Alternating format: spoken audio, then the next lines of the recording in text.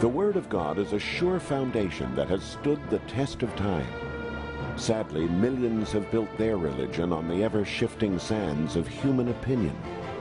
Jesus warned only those who anchor their faith on the unchanging rock of His Word will stand through the coming storm. Join us now as Amazing Facts presents Here We Stand, Foundations of Our Faith. Good evening, friends, and welcome again. Here we stand, foundations of our faith. You know, when the children of Israel were wandering through the wilderness, they cried for water, and God gave them water from the rock. And of course, Paul tells us that that rock was Jesus. It is our desire that as a result of this revival series, we may all drink a little fuller of that living water, the Holy Spirit. Amen? And that our feet would be firmly planted on Jesus, the Rock of Ages. We'd like to extend a very special welcome to those of you who are joining us via satellite across the country, around the world. We are truly grateful that you've chosen to be a part of this revival series. Well, at this time, I'd like to invite John Lomacane once more to come out and lead us in our theme song, My Hope is Built on Nothing Less Than Jesus' Blood and Righteousness. Let's all stand together as we sing our theme song. Join us wherever you are. My hope is built on nothing less than Jesus' blood and righteousness. I dare not trust the sweetest frame, but wholly lean on Jesus' name. On Christ the solid rock I stand, all of the ground is sinking sand. All of the ground is sinking sand. When darkness seems to veil His face, I rest on His unchanging grace. In every high and stormy gale, my anchor holds within. Why? On Christ the solid rock I stand, all of the ground is sinking sand. All of the ground is sinking sand. Amen. This evening our prayer will be brought to us by the assistant pastor of the Sterling Heights Seventh-day Adventist Church, Royce Odiar. We'll kneel together, but remain standing for prayer. Dear Heavenly Father, we just thank you for the opportunity to be gathered here together. Lord, here we stand, and we just thank you for the Word of God. And we recognize that it's upon the Word of God that we must stand. Otherwise, we will sink because all other ground is sinking sand. And so, Lord Jesus, tonight I pray that you'll be with Pastor Doug, that you'll just anoint his lips. But not only anoint his lips, anoint the minds of each person here and each person listening to this broadcast. Anoint our minds, Lord, so that we might understand the truths of Scripture that are being presented tonight. The truths that will help us to stand through the darkest hours of Earth's history. Because, Lord, that is what we need. There's nothing more that we need than the support of Scripture and the support of the Holy Spirit in going through the last days, Lord. And so we just pray that we will be able to gain another tool, another just piece of the puzzle that will help us to stand strong. This is our prayer. In Jesus' name we pray. Amen. Amen. You may be seated. Evening, friends. Good to see each of you here, and I want to welcome you once again, those who are here in Lansing, Michigan, and those who are watching, to our Here We Stand program. This is something of a hybrid of a revival, a challenge for us to take a stand for the Word of God, and also it's something of an explanation. We're looking at some of the distinctive teachings of the Seventh-day Adventist movement. Now, when this series is over, Pastor Ross, is it just back to life as normal, or how can we capitalize on this program? What can we do for follow-up? You know, the messages, Pastor Doug, that you've been presenting every night, it's too good to keep to ourselves. We need to share that with other people. Amen. And something that I'm just so excited about, I'm holding in my hand the Empowered Church Kit. Now, it's taken Amazing Facts well over a year to put all of the details together in this Empowered Church Kit. But in a nutshell, what this is a kit that a church can get that'll help it set up an ongoing evangelism cycle. So that evangelism isn't just an event that happens once or twice in the life of the church, but it's ongoing. It's part of the culture of the church. It's a process, not just an event. This kit is filled with all kinds of great resources, including DVDs, training seminars, agendas for meetings for the outreach leadership team, information for the church board, information on certain community seminars to meet the needs of people in the community. Everything you can imagine on setting up an evangelism cycle is right here. There's a whole section in there on revival, too. There is. There's actually 2 months dedicated to revival, as well as discipleship resources. What do you do with the people that have heard these truths, that's made their stand with God's commandment-keeping people? How do you nurture them and disciple them into a long-term growing relationship with Jesus? Now, part of the reason that this has developed, friends, is for years we've been doing revivals and evangelism with 3ABN, and people often say, it was great, but when it's over, we're afraid that it's going to sort of gravitate back to the regular cycle. And so with this in mind, we want to have an ongoing, growing revival program, and we're so excited. This just came off the press. I think the ink is still drying. I think so. I'm so excited. It's the first time I'm seeing it when it's all together. We made sure that they shipped it directly from the printing company here to Lansing, Michigan, so we'd have some to show the folks. Now, you're probably wondering, well, how can we get our church involved in something like this? Take a look at the Empowered Church website. It's simply www.empoweredchurch.org or .com, or you can go to the Amazing Facts website, amazingfacts.org.com, or call 916-434-3880 and just ask, please tell me more about the Empowered Church program. And they'll be happy to contact and connect you with the right people. But we're thrilled about this, Pastor Doug, and we trust that it'll bless a lot of churches and a lot of people as they set up this ongoing evangelism cycle. I'm just wondering how many phones going to be ringing off the hook Monday, huh? Well, you better wait until Tuesday, because that's when I get back to the office next week. And we'll be able to answer the questions then. But doesn't this make sense, friends? If we just have meetings like this, once a year, we need something that is going on in the churches on a regular basis. Absolutely. Questions? It says, last night the preacher, Pastor Doug, spoke about the remnant of the remnant. Please explain. Well, I was saying that sort of in the context that not everybody who may be part of the remnant church on the books is necessarily has the seal of God in their hearts. And matter of fact, I've heard things that maybe 1 in 20. And so we may discover that as we near the end, that there's a lot of folks who are sort of just going along for the ride. And when persecution arises, it will be a remnant of the remnant that really stands true. I wish it was everybody, but the Bible doesn't really teach that. Okay, well, the next question dealing with that same topic, do I have to join a church to be saved? Yeah. Well, the Bible says that the church is the body of Christ, and you must be in Christ, the dead in Christ. When we're baptized in Christ. And along the heels of that, Pastor Ross, I'm hearing folks say, well, I'm not going to join a church, I'm just getting baptized into Christ. Oh, no. That's wrong. That's bad theology. You can't do that. That's like saying, I am going to get baptized into nothing. You are baptized into the body of Christ. And so to say I'm getting baptized into Jesus and not becoming part of the family, it's like telling a gal, this is, like a man who would be telling a girl, I want to get married, but I don't want to live with you, I don't want to support you, I don't want any responsibility, but I want the benefits. Baptism, you're becoming part of the family of Christ. And so that's sort of a modern irresponsible attitude about Christianity. You can't be a Christian without being part of a church any more than a bee can produce honey without being part of a hive, or it's like a football player without a team, or a politician without voters, or a writer without readers. I mean, I could go on and on. It just doesn't make sense. You've got to be part of a church. The Bible says that the church is a flock, and if a lamb is outside the flock, the wolves are going to get it. You are a baby Christian when you baptize. You need to be put into a family, or you are really at risk.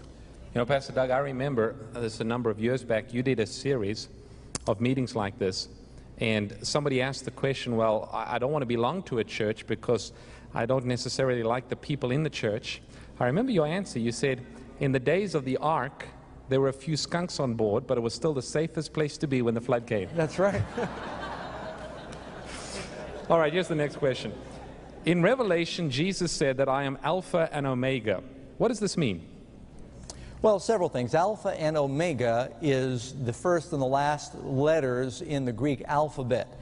And Christ is the Word. And every word in the Scripture is made up of one of those letters. And so Christ is the essence of the Word of God. Everything in the Word of God is contained in who He is.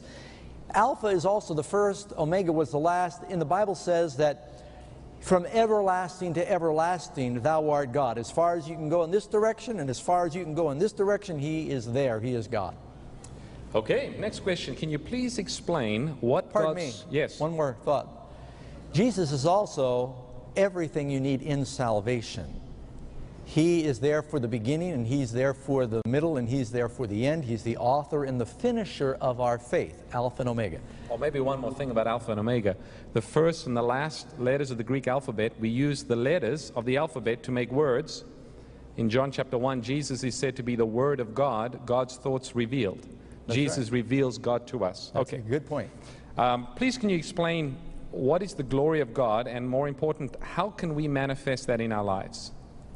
Well, one time Moses asked the Lord, please reveal to me your glory in the book of Exodus. And what he did was the Lord, that's the story where he was put in the cleft of the rock.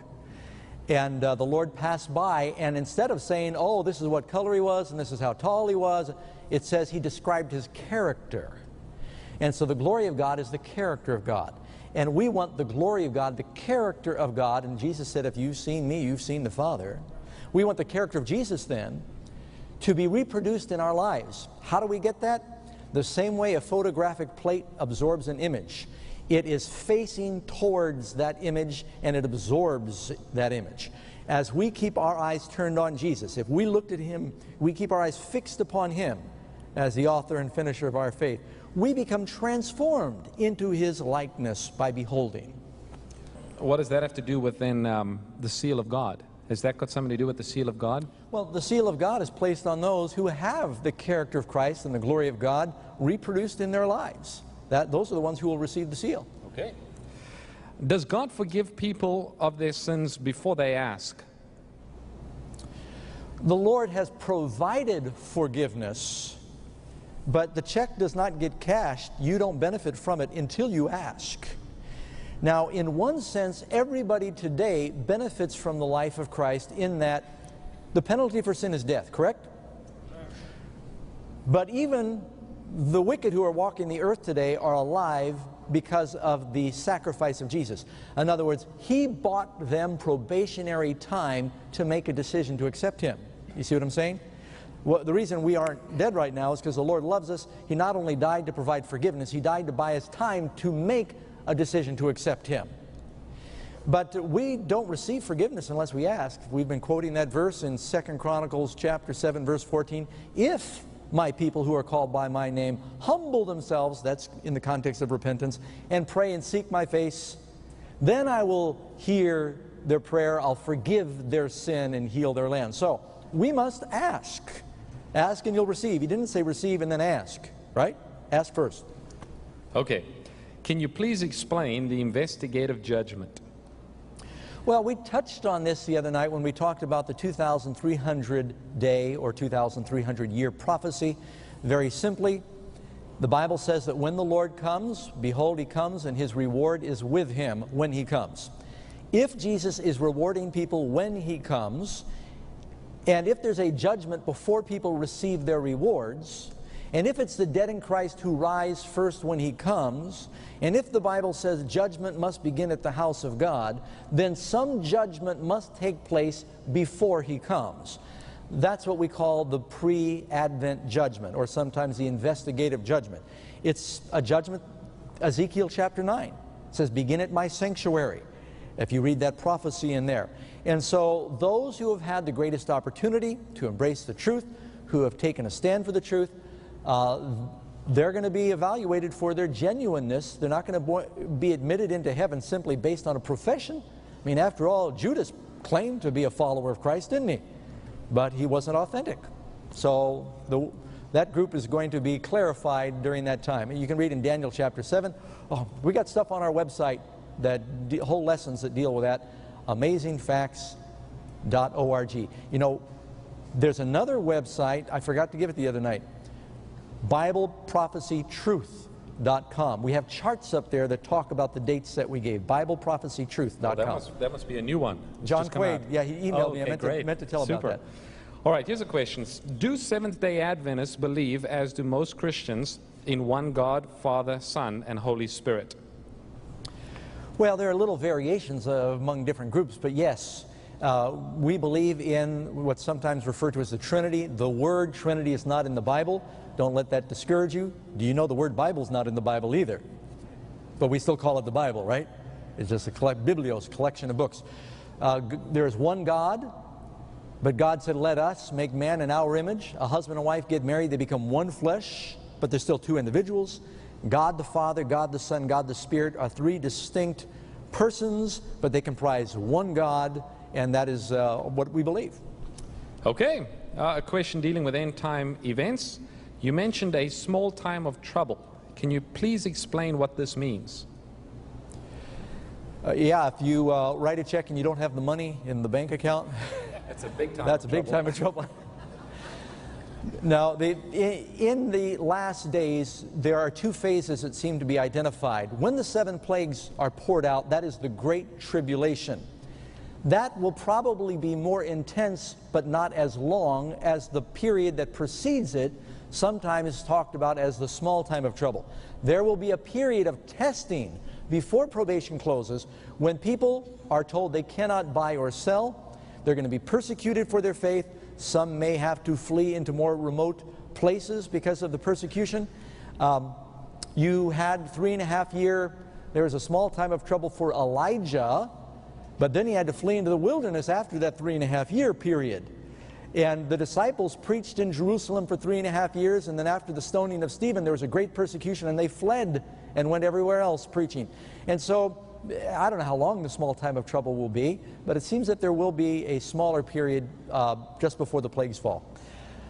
Well, I hope you'll be praying tonight. We have a very important subject we'd like to share with you, and as I often do, I like to begin with an amazing fact. September 15th of this year, a young lady by the name of Eva Wisniewska, who was a 35-year-old German paraglider, was in New South Wales, Australia, involved in the championships there. You've seen these paragliders. They've got the like the half a parachute that they sail through the sky on, and they're non-powered. And while she was up in the air, the weather changed. Sometimes they soar for hours. Okay, they catch the currents. Thunderstorms moved in, and she was sucked up into a massive supercell thundercloud. She radioed with her radio to her crew on the ground and said, I'm going up 65 feet a second, and I can't stop. I don't know where I am. I'm being beaten up by hailstones. She called back, there's ice forming on my gloves. They're stuck to the controls. There's ice on the paraglider. And they could see on their equipment on the ground the GPS tracking device she had. Pretty soon the radio went silent. They found her, about an hour later. She was at a farm about 20 miles away on the ground. And she tells the story that she was caught up into this cloud and kept going up, up, up, and saw lightning all around her and occasional rainbows and hail, and just the majesty of it was the most awesome thing. And pretty soon she got up where she was feeling frozen all over and frostbite. She was pulled up 32,000 feet that day. Now you realize that jets don't even fly that high. Well, I mean, some do, but that's oxygen. People can't live without oxygen up there for very long. 50 degrees below zero. She had frostbite on her face. And she woke up, she was descending. She still managed a perfect landing and curled up in the fetal position until she could melt the ice and our crew found her with the tracking devices. That was some miracle. The one who manned the event said the chances of her surviving an experience like that is like winning the lottery 10 times in a row. The record before that was 20,000 feet. She passed it by 12,000 feet. It's pretty amazing. Caught up to the heavens. Our study tonight is going to deal with another woman who was caught up to heaven, so to speak. We're going to talk about something tonight that I think people need to hear, and it's a very important subject. The title of the sermon tonight is Messenger for a Movement. And I'm going to talk to you a little bit about an individual called Ellen G. White, and she is one of the founders of the Seventh-day Adventist movement. And the way it began was back in 1844. Because Christians looked at the prophecies in Daniel chapter 8 that talked about 2,300 days, the sanctuary would be cleansed. They calculated and recalculated those dates. And they had the dates right, but they had the event wrong. They thought what was going to happen is the sanctuary being cleansed, the earth was the sanctuary, Christ would come and cleanse the earth. But nothing in the Bible says that the earth is the sanctuary. God is the sanctuary in heaven. Do you realize the New Testament church was born from a great misunderstanding? The disciples were sure. They understood the prophecies that Jesus was going to flex his Messiah muscles and overthrow the Romans and seat himself on the throne of David, and Israel was going to reign over the world. They had this whole concept, even right up until the last time when they were on their way to Jerusalem. Jesus said, "You just don't get it. I'm going to Jerusalem. I'm going to be betrayed. I'm going to die. I'll ride the Thursday." And it says they just could not understand it. Even after he rose, they said, "Lord, will you at this time set up the kingdom?" They misunderstood. So it shouldn't surprise us that God raises up a great movement, sometimes from the bowels of a great disappointment. Well, when Jesus did not come in 1844, as many Christians believed all around the world, they were in South America and Europe and North America. It was called the Great Advent Movement. It has nothing to do with Seventh-day Adventists in the sense that they were not organized as a church until another 23 or 20 years later approximately. But some of them said, what do we do? Where did we go wrong? And they kept studying. They discovered, well, we had the date right. It's the event. There's a sanctuary in heaven. Christ has entered his final work, and God began cleansing the sanctuary on earth. They said, let's put aside our differences and find out what the Bible really teaches. And so Presbyterians and Baptists and Methodists and people from all different backgrounds said, let's forget about our denominational differences and find out what the Bible really teaches. And it was during that time of Christians coming together, these believers who had been so excited about the prospect of Jesus coming, they said, let's find out what the Bible really teaches. This movement, the Seventh-day Adventist movement, was born. In one of those meetings, while some ladies were praying one day, Ellen G. White, 17 years old at the time, in very frail health, many of her friends and the physicians thought that she was actually terminal at that time, she went into vision. And she was shown the movement of God's people towards the city of God, and just overwhelmed with the power of God and the glory of God. And from that point, when she was 17 years old, not only did she survive, she lived another 70 years, and she had about 2,000 visions during that time. And through the guidance that God gave this movement, through this very frail young lady, it became the fastest growing Protestant movement in the world today. And I'd like to have you look with an honest eye at the possibility that God has sent a real prophet in these last days for people to be guided by, to learn from, that people are still inspired by God's Spirit. Let's go to the Bible. I'm going to give you a lot of scripture. I hope that you've got something to record this with. I'm going to use the question-answer format once again. Number one, what primary warning did Jesus give about the last days?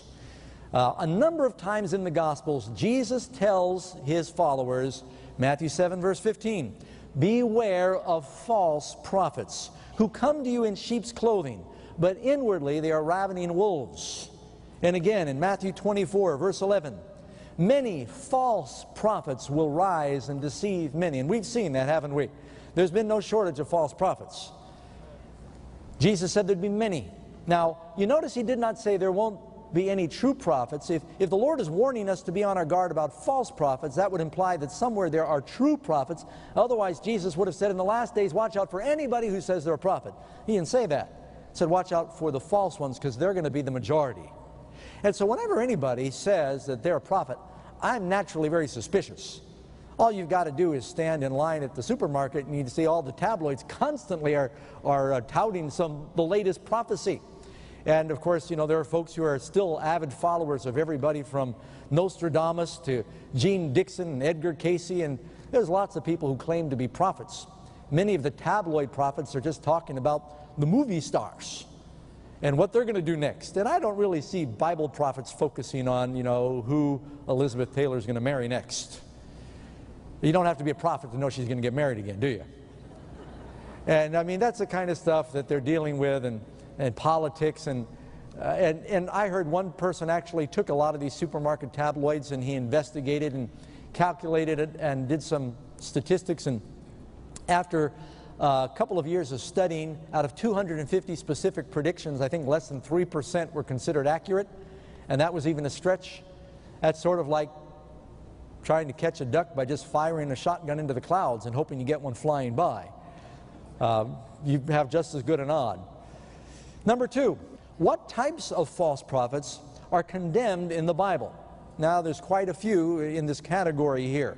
Let's look at some of them. Number A, or letter A, one who uses divination. Oh, by the way, most of this is found in Deuteronomy chapter 18, verse 10 and on. One that uses divination, that's like a fortune teller. People who are reading your cards, Christians should have nothing to do with that. An observer of times, or more precisely, an astrologer. You know how many people read their horoscopes? To me, I think that's so pathetic, because when I grew up in New York City, my mother actually wrote for tabloid magazines. She was a songwriter too. She was a reporter for the Midnight Star, or the Midnight Globe rather. And my mother wrote a cassette tape, love songs according to the zodiac. There were 12 songs that she wrote, one for each sign of the zodiac, and it sold and did very well. And I asked Mom, I said, do you believe that stuff? She says, are you kidding? And so here you've got all these people who are writing these horoscopes and they're giving readings, and if you ask them in a quiet spot, do you really believe this stuff? They just snicker. They're just taking people's money. It's so tragic. And yet there are people who really believe in that, and they're constantly wanting to know whether or not it's safe to go shopping that day based on their horoscope. And they always say something like, today something interesting will happen to you. It's always very vague, you know. So like fortune cookies. But now, astrology is condemned by the Bible. That's not to be confused with astronomy, which is the fascinating and legitimate science of studying the heavens. There's nothing wrong with that. Another one, answer C, an enchanter or a magician. And, you know, let's face it, a lot of magicians, I'm not talking about the person who comes to the birthday party and does something with a banana as a trick. We're talking about the ones who are, you know, pretending that there's supernatural powers involved. And if you, I'm going to probably get questions on this, if you got any doubt about something like this, ask yourself, can you picture Jesus? A Christian's a follower of Jesus, right? Can you picture Jesus trying to impress everybody by sawing an apostle in half? I mean, you know, what's exactly the purpose of that? It's based on deception. Even the ones who admit it's all a trick. It's just, let me show you how I can deceive you. Deuteronomy 18:10 says, a witch, which is a female psychic, someone who can read your future, which is like a fortune teller. A charmer, a person who casts spells and charms, the voodoo and the incantations that they perform. Christians shouldn't be involved, obviously, in that. And something that's a little more obvious these days, a consulter with familiar spirits. It's mind-boggling to me. Here we are in a very sophisticated, supposedly modern, educated, technological society, and yet folks are talking to people on TV and they're being interviewed by the news agencies that can supposedly consult with the dead. And they say, oh, I can see your dead family. They're behind you right now, and they're trying to tell you something. Let me tell you what they're trying to tell you. Well, those folks are in communication with the devil, I think. And Christians should have nothing to do with that business. It's a spirit medium, and this is one that's more popular recently, Sylvia Brown. G, a wizard or a male psychic. Again, somebody who that's sort of the male version of the witch.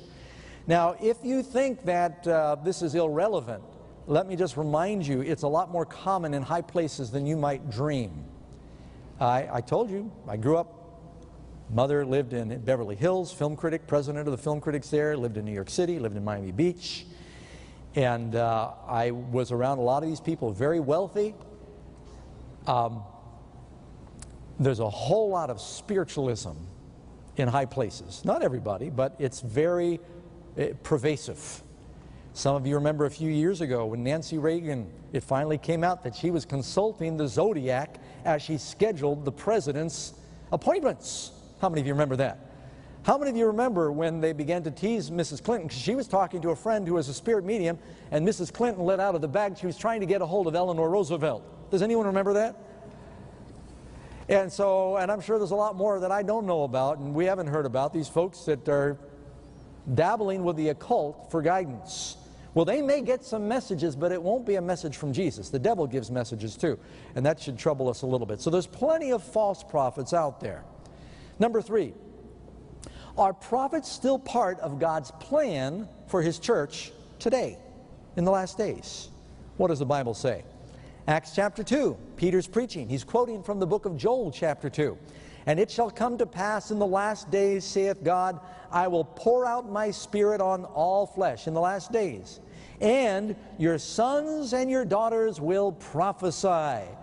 So does he say in the last days that sons and daughters will prophesy, old men will dream dreams, young men will see visions? Malachi chapter 4, verse 5.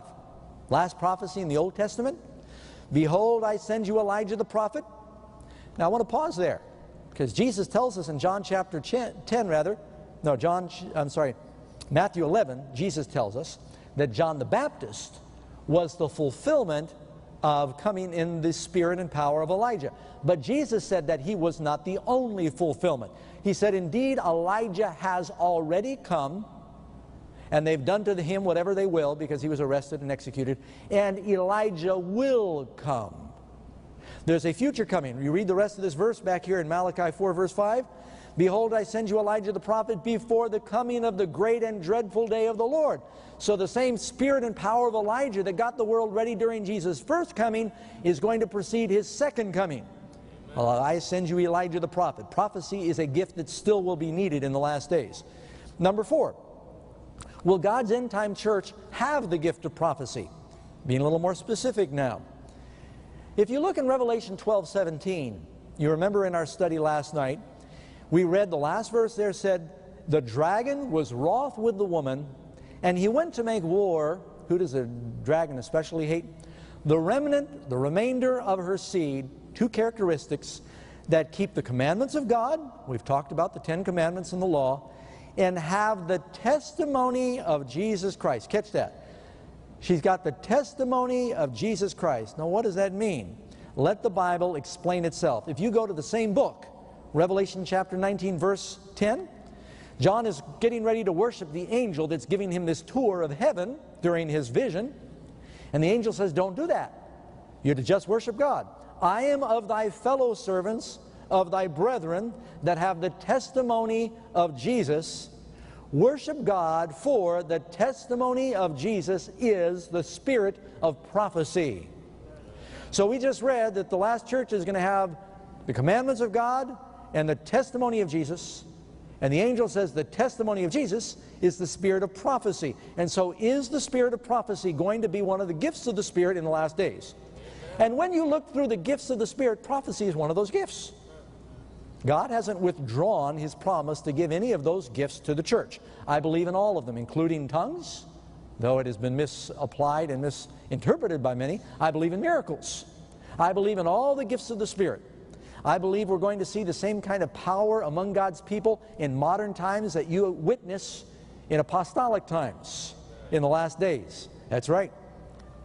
Number 5, to whom does God reveal His final plans? Amos chapter 3, verse 7.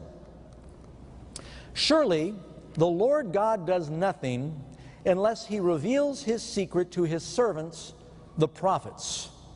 The Lord does nothing unless He reveals it to His servants, the prophets. Meaning, whenever God does anything significant in the last days through history, He always raises up a prophet.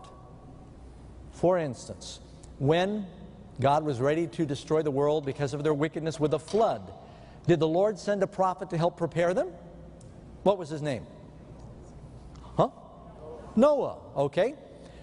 When He was getting ready to pour plagues out on Egypt and deliver them from their bondage, did He send a prophet?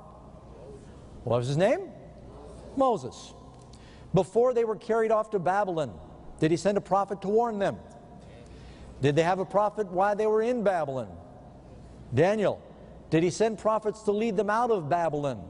Ezra, Nehemiah. When Jesus came the first time, did He send a John the Baptist? And then in the early church, were there prophets? Number 6. What is the most important test of a prophet? Well, we're going to look at, there's several tests for what a true prophet is. And we've already talked about false prophets and how to avoid them. We know what that definition is now. How do we identify if someone's a true prophet? Let's face it. Be honest with me. If someone walked up to you, you just met them on the street and they looked normal enough, but they said, I've just come to tell you that I'm a prophet and I've got a message for you. How many of you will honestly say your first impression would be that you're talking to a kook? Okay, you get an audience? Hold your hands back up. I want them to see that back at home. All right, well, you're just as cynical as I am. Because probably that's what I would do. But what would it take if God did want to send a prophet to you with a message? How would He get your attention? What are the tests that you would apply so you could know if this person is genuine or just one of the many wolves in sheep's clothing? The Bible gives some tests. What is the most important test to determine if a person is a true prophet? For at least for a Christian, it's a very easy one. Isaiah 8 verse 20. To the law and to the testimony. If they speak not according to this word, it is because there is no light in them. That means that whatever they're saying needs to be in harmony with this book. Amen? Now, I'm going to stop here and there along the way, and I'd like to submit to you that I believe that Ellen White was a true prophet. And this is based on my own study and just the conviction of the evidence that I cannot escape. Here are some quotes from her own writings. She not only are her books riddled with scripture. I don't know how many of you have read some of Ellen White's books, but if you read Great Controversy and Desire of Ages and Patriarchs and Prophets and Steps to Christ, this dear lady wrote 49 complete books, and there are probably 150 compilations that are out there today that have been formed from various manuscripts and writings. Wrote more than any other woman in American history, if for no other reason. It probably deserves your attention to investigate what she wrote. Her books are translated into more languages than any other woman. Any other woman author. If for no other reason. That's something. All right. Does she go by the Bible? From her own mouth. Some people say, oh, Seventh-day Adventist Christians, they go by Ellen White instead of the Bible. People who say that, it's just nothing personal, but it's ignorance. I'm a Bible Christian. When I teach the Bible everywhere I go, when I teach our message, I teach it from the Bible. It's very easy to show from the Scripture. But now I'm going to read from her own pen how she felt about the Bible and its relationship for the Christian. This is from the book Great Controversy 593. The people of God are directed to the Scriptures as their safeguard against the influences of false teachers and the delusive power of spirits of darkness. So closely will the counterfeit, especially in the last days, resemble the true, that it will be impossible to distinguish between them except by the Holy Scriptures. By their testimony, every statement and every miracle must be tested. So she always said, test everything by the Bible. The Bible is the last word. Now, there are some churches out there that have a different scenario. But she constantly exalted the Bible. She never looked upon her writings as a substitute for the Bible. She looked upon them as a magnifying glass, an inspired commentary to give better understanding of the Bible. But the whole idea of everything she wrote was to ricochet the attention back to Jesus and the Bible. In itself, to me, that's some of the strongest evidence of the genuineness of her gift. Because so many other false prophets, they seem to like to capture some of the glory along the way for themselves. And, you know, another way you can pretty quickly tell a false prophet is when they send you an invoice for their prophecy. Or they ask for your credit card number before they give you their prophecy. Or they say, I got a prophecy for you, but first we're taking up the offering. I mean, I can't imagine Elijah saying to Ahab, dogs will eat Jezebel by the pool of Naboth, and that's going to cost you $9.95, but if you order now, get your credit card out. So a real prophet, you can't stop them from giving the prophecy. Money is not an object. As a matter of fact, Naaman, after being healed, he came to give Elisha the prophet money. He said, keep your money. You can't pay for salvation. Take it with you. Someone tried to pay Peter, who was a prophet, for the Holy Spirit. He said, your money perish with you to think that you can buy the gift of God. So anybody out there that's saying, I'm a prophet, and they're taking up donations, and you've got to be very careful. One of the presidents of the General Conference, William A. Spicer, he was present the last time Ellen White spoke publicly at a church general assembly, and he said, I remember the last words this faithful servant ever spoke in the general assembly of the movement. And here were her words. She said, brethren and sisters, I commend unto you this book. And she held out the Bible.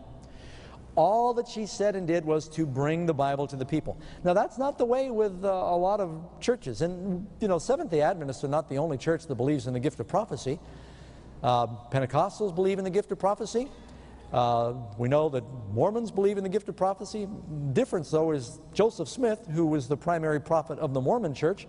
He claimed that his writings were superior or fresher information from the Bible, and that his writings would trump the Bible. I know, because I've studied with Mormons, and when I show them what the Bible says about the Sabbath truth, they're speechless. They have to go to Joseph Smith's books and say, well, but we've got fresh revelation from Joseph Smith.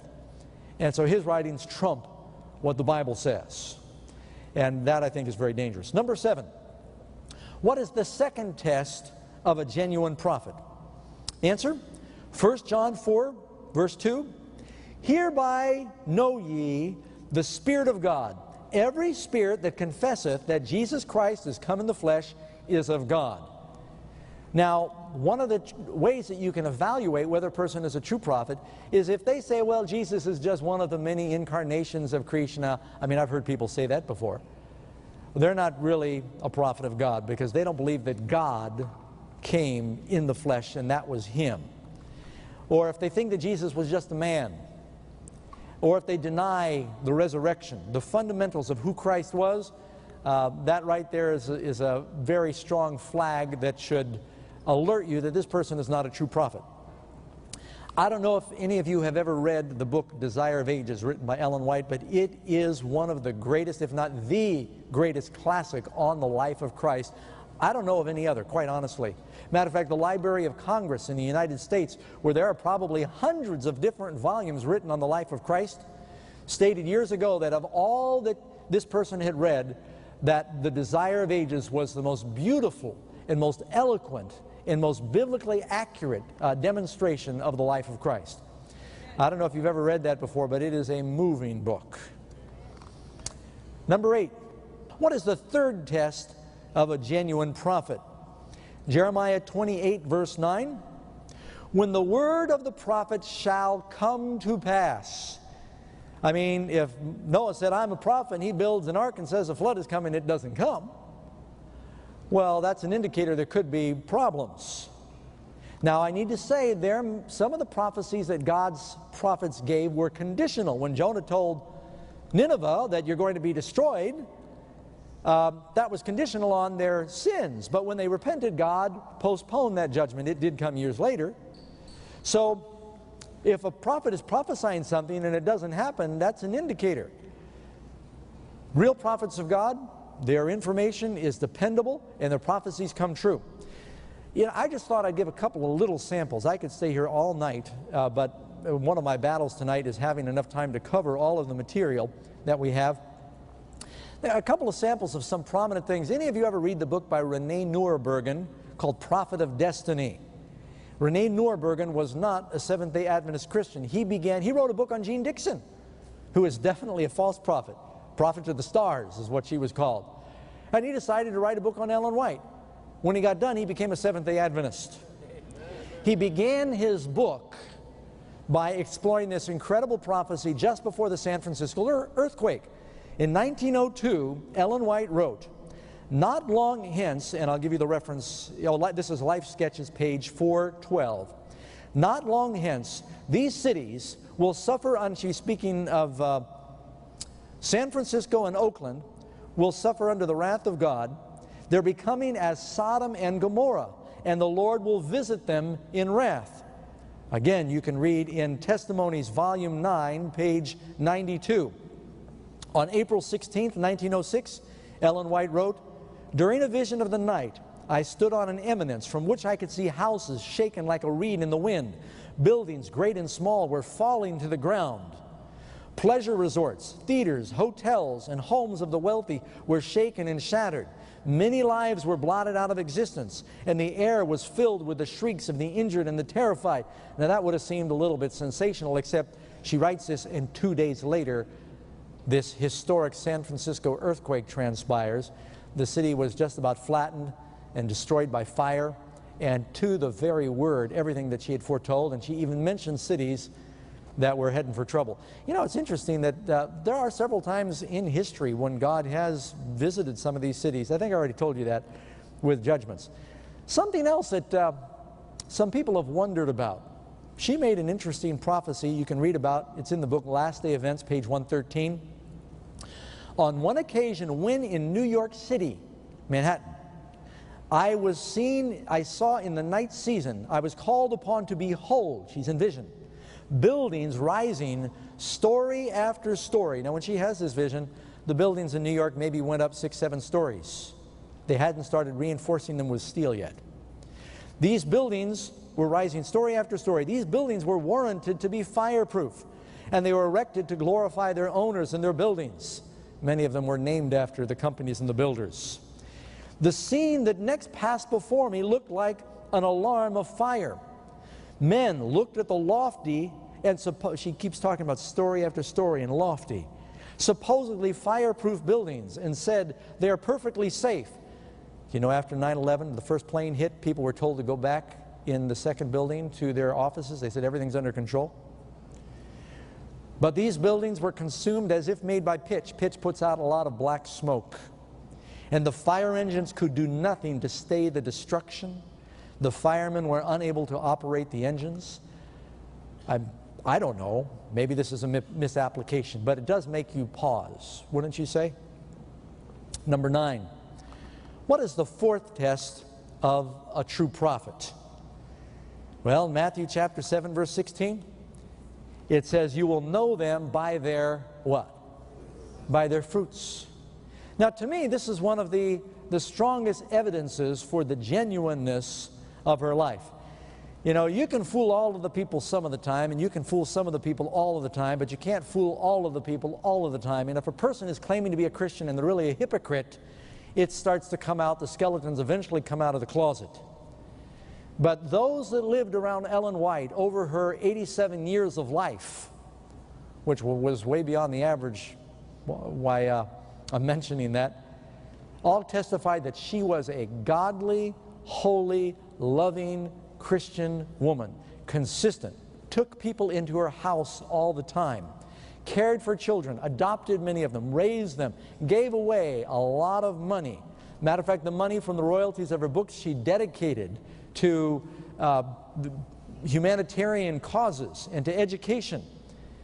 Her life was very consistent with her message. She was a godly Christian woman. Matter of fact, at the time of her death, a person who was not a member of the church wrote in the obituary, the Mountain View Register Leader, this is July 23rd, 1915, in Mountain View, California, "Mrs. White's most enduring monument, aside from her godly life and conversation means your behavior, was her published works, which tend to be the purest morality, lead to Christ and to the Bible."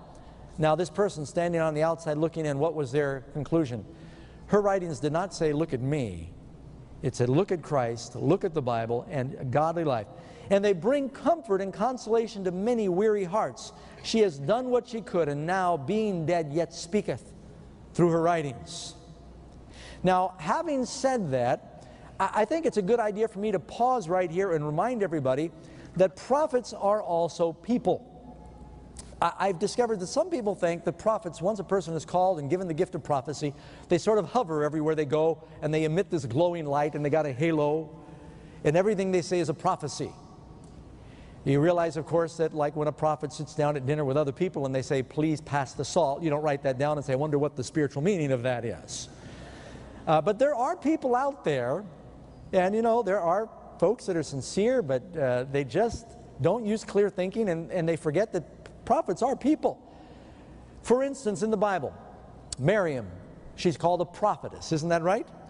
Sister of Moses, was a prophetess. Very clear in the Bible. But did she make mistakes? Yeah. At one time, she even had to be chastised by the Lord. He struck her with leprosy and then healed her later because she was giving her brother a hard time. I've got actually a list here in the Bible. Nathan the prophet. Prophets were not all-knowing. They only knew what God showed them when He showed it. These are holy men and women that were moved by the Holy Spirit. God spoke through them, but they were still people like you and me in that respect. Their lives were consistent, they were godly, but they were not perfect. Do you understand the difference? There's only one human who's lived a perfect life. Who is that? That's Jesus. What does that imply? Everybody else had the frailties and they made mistakes. Nathan the prophet, for instance, one time, and by the way, this is in 1 Chronicles 17, verse 2 to 4. David is in his house. He's praying. David does not feel good because the ark is in a tent. The tent is already hundreds of years old. And David is thinking, I'm living in a house made of cedar. We should make a temple for the Lord. So Nathan the prophet's visiting David, and David says, I want to build a place for God. And Nathan says, sounds like a good idea. Go for it. Lord's with you, David. As Nathan is walking out, the word of the Lord came to Nathan and said, Nathan, go back and talk to David. You spoke too soon. That is not my plan. David is not to build the temple because he is a bloody man. He's guilty of shedding blood of innocent people. His son will build the house for me. And so the first time Nathan spoke, he was speaking like you and I would speak, sharing his opinion, say, you know, God's been with you. It must be something God's leading you to do. Do it. God said, no, not David. He can get all the material, but Solomon's to build it. But don't miss that point. Nathan was a human, and he thought like normal people and used his judgment. Samuel the prophet. When God said, Samuel, stop crying about Saul, Samuel said, oh Lord, can't you do something to straighten Saul out? I sure wish. He's so big and tall and handsome, and you know, and God said, you know, he's hopeless. He's grieved me away. Stop crying about him. Go pick someone from the sons of Jesse. So he goes, Samuel goes to meet with Jesse, says, gather your sons. Samuel looks at the tallest. You know, he's trying to find a replacement for Saul, who was a head and shoulders taller than everybody else. He looks at Eliab, I think it was. He says, this must be the one. And God said, no, stop looking on the outside. Samuel was human. He thought, he looks like a king to me. This must be the one. God said, no, Samuel. So prophets had opinions. Their opinions were not always right. You listening? Some people have taken some of these facts and it's got them all twisted up. Paul was a prophet. How many agree? 1 Corinthians 7 verse 6, Paul says, but I speak this by permission and not by commandment. What did he mean by that? Well, he said, some things I'm sharing with you from the wisdom that God has given me, just through experience, by permission. I don't have any word from God about this. And so he had the foresight to say, you may be reading my writings letter, know that I'm saying this by permission and not by commandment. So that's one example of this. 1 Corinthians 7:25, now concerning virgins, I have no commandment of the Lord, yet I give my judgment. Can you understand what Paul's saying here? 2 Corinthians 11:17, that which I speak it not after the Lord, but as it were foolishly. Paul said, look, let me speak like a fool for a minute. And so, just trying to give you perspective. You know, one time Paul had to chastise Peter. Because even after Peter was converted and he's out preaching, he's been filled with the Holy Spirit, after Pentecost, Paul had to pull Peter aside and say, Peter, you know, you're being a little hypocritical, because when the Jews aren't around, you're just hanging out with the Gentiles, but when the Jews come from Jerusalem, you're acting like you don't know the Gentiles. You're being two-faced. Have you read Galatians where Paul does that? Was Peter a prophet? Yeah, but they were people. And Ellen White was human too. But her life was every bit as godly and consistent as these lives that you see here. Elijah the prophet. Was he a prophet? I mean, you know, hey, if you get a heavenly escort to heaven before you die, you're doing something right. And yet Elijah got discouraged. It's interesting to me that Peter was ready to die for Jesus in the Garden of Gethsemane when the mob came to arrest him. When he was surrounded by his friends, he pulled out a sword. He was ready to fight these men. He wasn't afraid. A little later, a girl started to make fun of him, and he buckled. Elijah stood up to 850 prophets of Baal and prophets of the grove. Later, Jezebel sends him a message, and he runs for the wilderness. Men are intimidated by women, aren't they? And when Elijah gets out there in the wilderness, he prays that he might die. Well, do prophets get discouraged? Are they people? I mean, do prophets always do exactly what they're told? What about Jonah? How many agree Jonah was a prophet? Bible calls him a prophet. God says to Jonah, Jonah, I got a message for you to deliver. I want you to go east. He goes west. Did he stop being a prophet when he went the wrong way, or did God just get his attention and send him back the right way? Sometimes prophets are reluctant to give their messages. When Ellen White was first called, she said, oh Lord, please, I'm shy. I can't do this. And then she realized how it grieved Jesus, and she loved Jesus so much. And she said, I can't bear to think of the frown of Jesus upon me. And so she said, Lord, if you promise to be with me and give me the strength, I'll do what you're asking me to do. But she was extremely reluctant to be in this position of visibility. Very humble, shy person naturally, and it always took the power of God to give her the strength to get up in front of anybody and to write some of the difficult things that she had to write. Something else I've noticed as I read through the Bible is that generally prophets are not accepted in their own day. It takes a while for it to settle in. When Paul first was converted and he started to preach, the church ran from him. They said, we know what you're up to. And finally Barnabas took him in, and gradually it took a period of time of proving himself before they started to accept him. Finally Peter had to write a letter and say, even our beloved brother Paul, as he's written to you in his letter. Peter kind of gave him an endorsement. Because up till then, when he was first called, they said, he's two-faced. He was killing Christians, now he's preaching, he's a hypocrite. They said it's political. Or maybe he got fired by the Sanhedrin, he's just looking for another job. I mean, folks are like that, you know. When Jesus first came, there was a lot of criticism. Then his writings and his truth and the evidence began to spread across the world. So I just wanted to spend a moment or two talking about that. Another misconception I'd like to spend a moment on is some people have thought that Ellen White was the founder of the Seventh-day Adventist Church. How many of you have heard that before? No, Ellen White was really one of many founders. It was a group of people. Matter of fact, in some senses, you could probably argue that a sea captain by the name of Joseph Bates may have been more of a founder. He's the one that brought the Sabbath truth to Ellen White. And just a very godly man. I'll tell you what, if you want to read an exciting autobiography, read the autobiography of Joseph Bates. Starts out as a cabin boy and has the most harrowing adventures, and in prison and in war, and just quite an adventure. And you ever eat lima beans? How many of you don't like lima beans? Do you know where lima beans come from? A sea captain named Joseph Bates picked them up in Lima, Peru, and brought them up to South America and introduced them to North America. So you can blame Adventists for lima beans and cornflakes.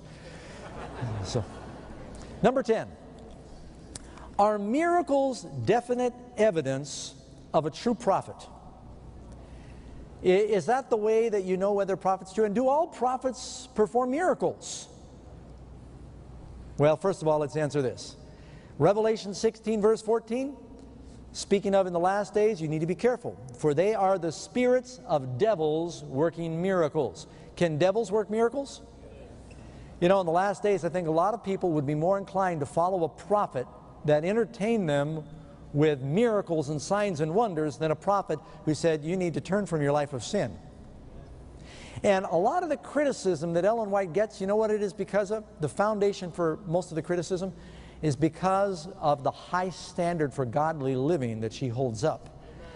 People are convicted by it, and they try to shake off the shackles of sanctification, and so they say, oh, that it can't really be that high. Does God really? I mean, can't we sort of be more contemporary with the world?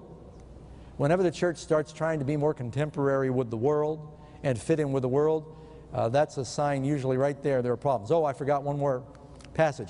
The story in the Bible when Moses went before the Pharaoh. And the Pharaoh, was he able to duplicate a lot of the miracles that came with the plagues? And so the devil knows how to counterfeit signs and wonders. Not all prophets are called to foretell the future.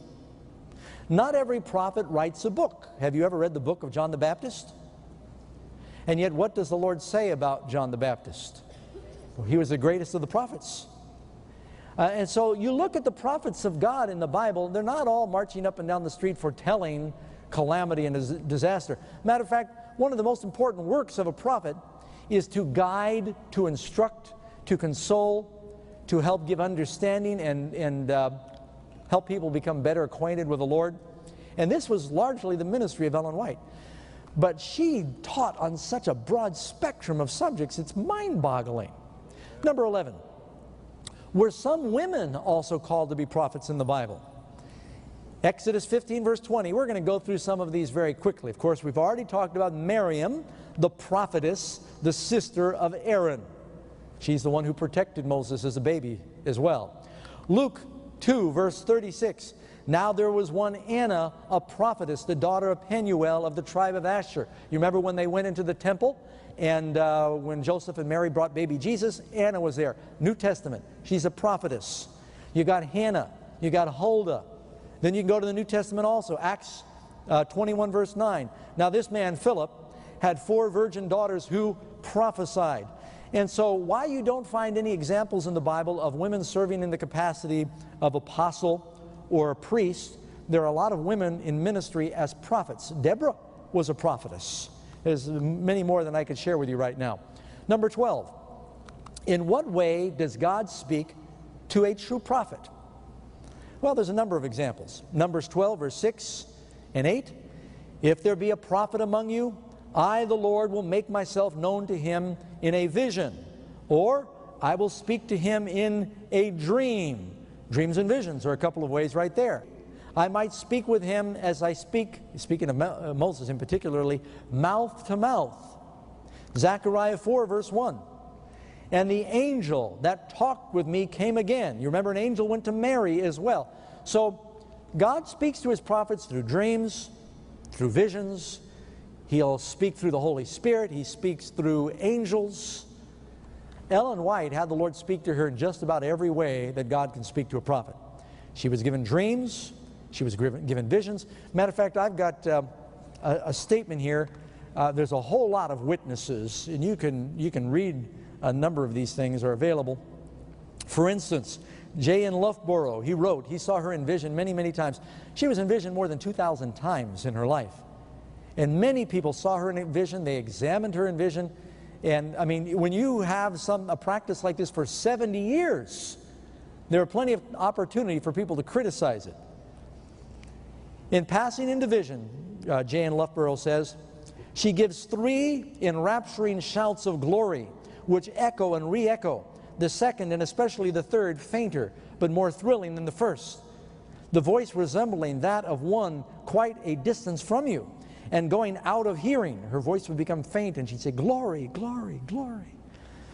For about 4 or 5 seconds, she seems to drop down like a person who's in a swoon, or one having lost his strength. Then she seems to instantly be filled with superhuman strength, sometimes rising at once to her feet and walking about the room.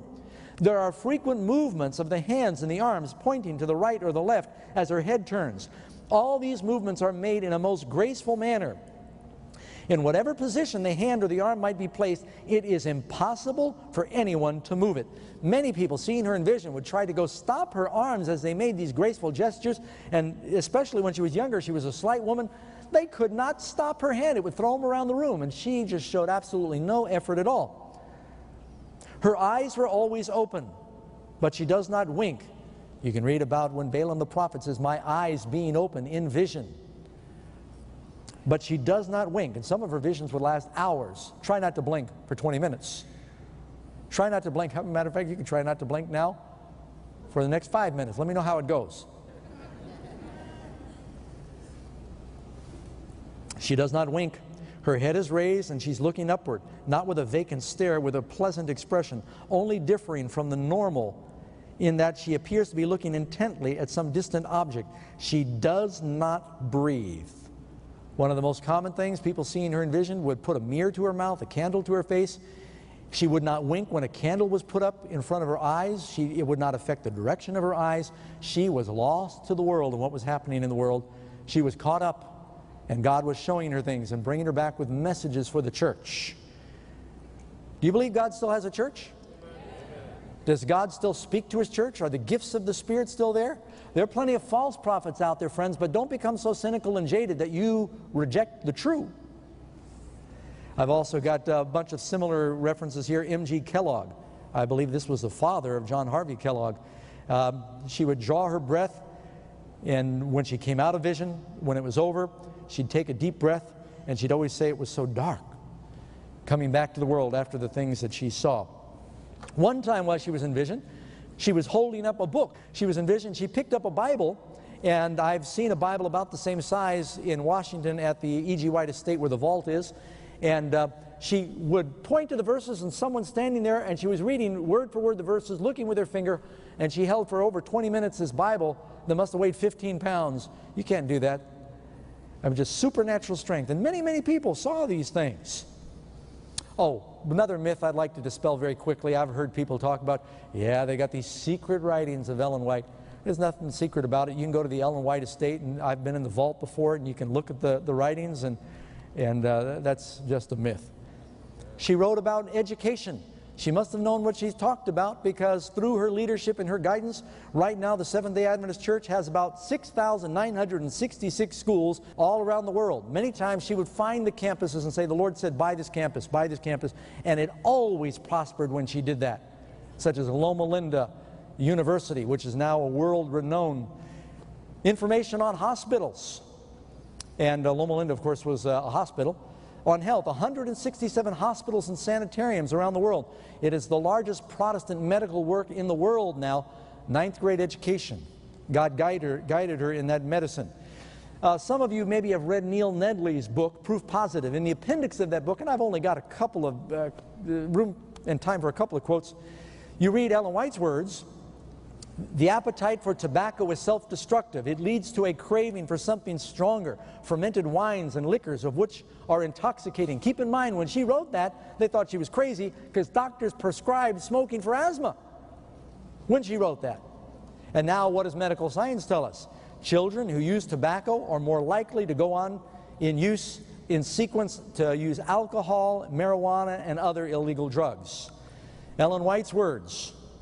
Lately I have read of the death of many men. Their death is almost always attributed to failure of the heart, but in reality the use of tobacco and liquor has poisoned the system, many of them. What does medical science support today? Each year in America, as many as 300,000 cardiovascular disease deaths are the direct result of cigarette smoking, and we also know alcohol is a large contributor. Ellen White's words, speaking on diet. Grains, fruits, nuts, and vegetables impart a vigor of intellect that is not afforded by a more complex and stimulating diet. A simpler diet is better. What are we hearing everywhere from modern science today? Meat contains a substance that impairs brain activity and lacks a substance that the brain needs to function well. And I left out all of the supporting references, but like I said, this is in Neil Nedley's book, Proof Positive, in the appendix, and I recommend that to you. On publishing, she said that her books would be going around the world like streams of light. They'd be spread like the leaves of autumn. Has that been fulfilled, friends?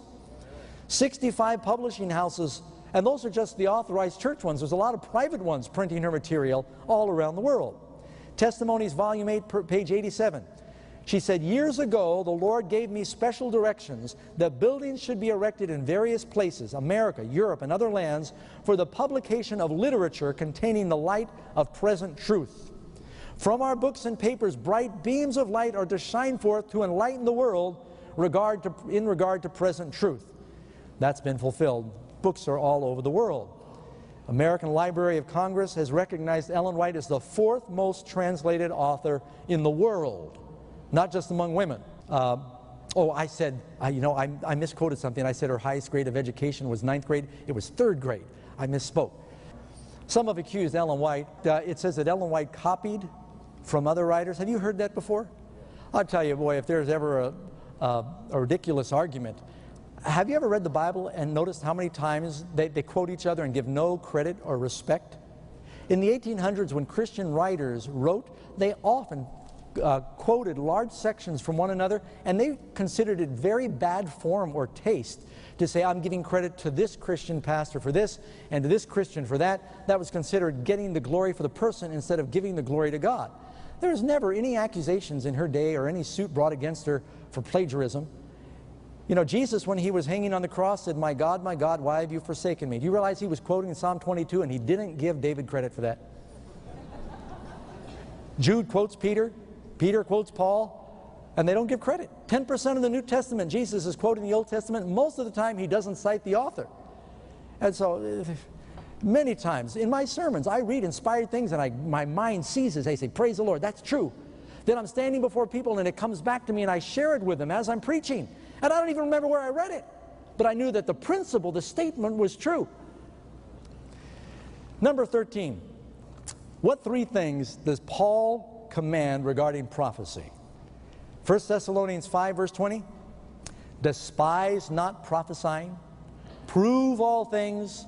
Hold fast to that which is good, friends. 2 Chronicles 20, verse 20.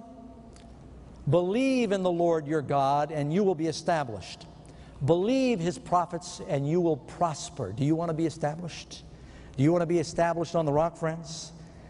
I invite you to taste and to see that the Lord is good, except it tends to be the habit in the church. Jesus said, O Jerusalem, you who kill the prophets and stone the ones who are sent unto you.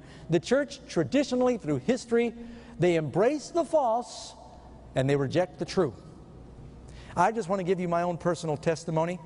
At 17, I was living up in the mountains in a cave, and I read the Bible, accepted Jesus, and I went to different churches, and they all disagreed, and there was so much confusion in Babylon, I didn't know what to do. I went back to the cave up in the mountains. I'd accepted Christ, and I got on my knees, and I said, Lord, there's one Bible, one Jesus. I want to know what is the truth. Someone came by my cave that had been raised as Seventh-day Adventist, gave me the book, Great Controversy. God delivered it to me, a cave 3,500 feet up in these desert mountains. I read that book and I said, I don't know who wrote this, but it's inspired. And I went back to my friend. I said, get me some more of this book, and I'd like to talk to the author. He said, well, you're a little late. But the best preparation I've had for ministry is from reading the things that Ellen White wrote. Some of you have heard of Paul Harvey. He said, her writings have been translated into 148 languages, more than Marx or Tolstoy or Shakespeare.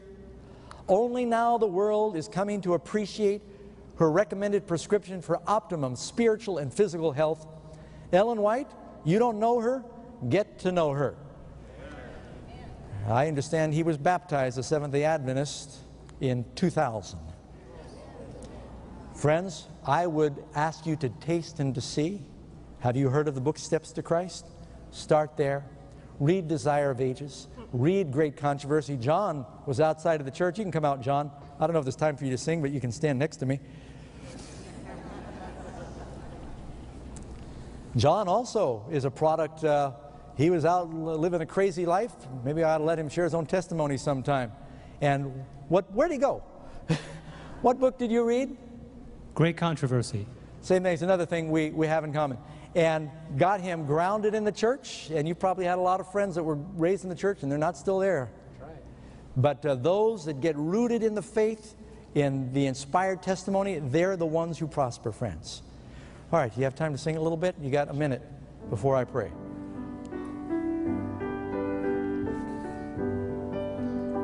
All the way my my Savior leads me, what have I to ask beside? Can I doubt his tender mercies, who through life have been my guide? Heavenly peace, divinest comfort, here by faith in him to dwell. For I know whate'er befalls me, Jesus doeth all things well. For I know whate'er befalls me, Jesus doeth all things well. Amen. He'll lead you. God still speaks through people. He still inspires. He still guides. I'd like to invite you to prove the prophets, friends. Apply the biblical tests. You can't be down on something you're not up on, can you? And there's enough evidence there where I think that it's worthy of investigation. Would you be willing to say, as I close with prayer tonight, Lord, I'm willing to take an honest, objective look at the ministry and the writings of Ellen White and see what it does in my heart. That's why I am still in love with the messages, because it moves me to want to be like Jesus. Is that your desire, friends? Father in heaven, I pray that each person watching now will, with an open mind and heart, investigate this gift of prophecy that you've given the church. We ask in Jesus' name. Amen.